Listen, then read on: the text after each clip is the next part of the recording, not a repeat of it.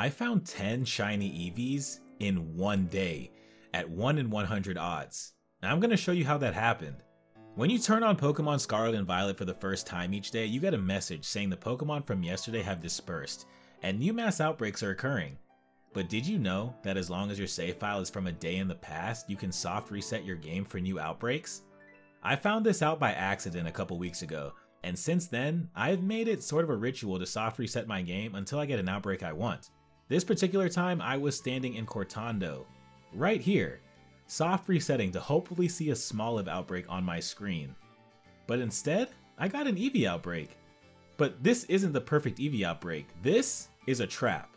I don't have footage of it, but if you get an outbreak in this area, only 2 to 3 of the Pokemon from the outbreak will spawn here, and you will be here forever. So just don't do it. Instead, you want this outbreak. This Eevee outbreak is perfect. You're probably thinking, 1 in 100 odds makes no sense. But in this game, 1 in 100 odds makes all the sense. Look, this Eevee outbreak is what I like to call an isolated outbreak. This is an outbreak where it is possible for only the outbreak Pokemon to spawn. I had no idea this was an isolated outbreak when it showed up, but I quickly learned that when I jumped over this fence and walked up a bit, only Eevees would spawn, and when I jumped back over the fence, they would all despawn.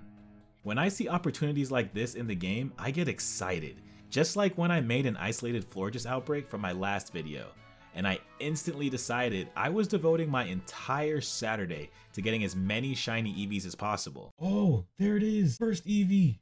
I already have all the shiny evolutions in Legends Arceus, but this was a perfect opportunity to catch them in matching Pokeballs.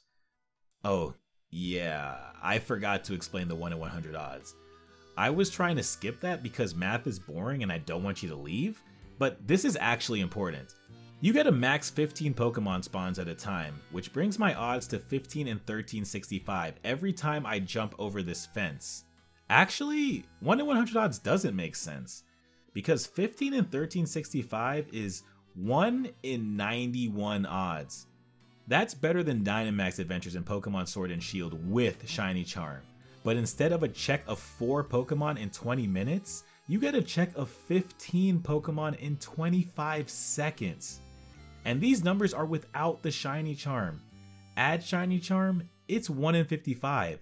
Make a normal sparkling sandwich with Charm, it goes all the way down to 1 in 34 in an isolated outbreak. Those are insane odds. It's time to meet the Eevees. Introducing Eevee, Notalion, Tiny Eevee, Moonyon, Friendyon, Longeon, Weebackion, Tine Eevee 2, and Sleep Eevee. Now, that's only 9 shiny Eevees, and they all have their own incredible stories, but I kinda lied to you at the beginning of this video when I told you I found 10 shiny Eevees. Because I actually found 11. Let me tell you about Phaleon and the second greatest shiny fail I've had in this game so far. I can admit, the hunt for this is not the most interesting. It's jumping over a fence, waiting a few seconds, and then jumping back over the fence and repeat.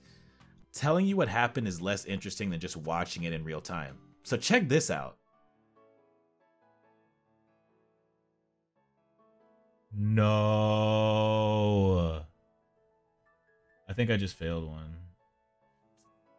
I'm pretty sure I just failed one. Oh, crap. I think I just failed one. Oh, damn it, dude. Damn it. Oh, what? There's one right there. Wait. No way. It came back. The game decided to show me a shiny Eevee right when I jumped and was moving in midair. There was no way for me to save that, and I kind of want to and will forever believe that this shiny Eevee I named Phaleon is the same one that popped in and out of existence in an instant. I actually accomplished my goal of 10 shiny Eevees in one day. The first 6 came within less than 4 hours. The last 4 took quite a bit longer, and Sleep Eevee showed up 20 minutes before midnight. Oh, is that it? Oh, it's the sleeping one. But hey, that be RNG. If you like this video, then you'll really like this one, where I was able to turn a Florges outbreak into an isolated outbreak with really interesting results. And like I always say, Finizen is such a dope Pokemon and an amazing shiny.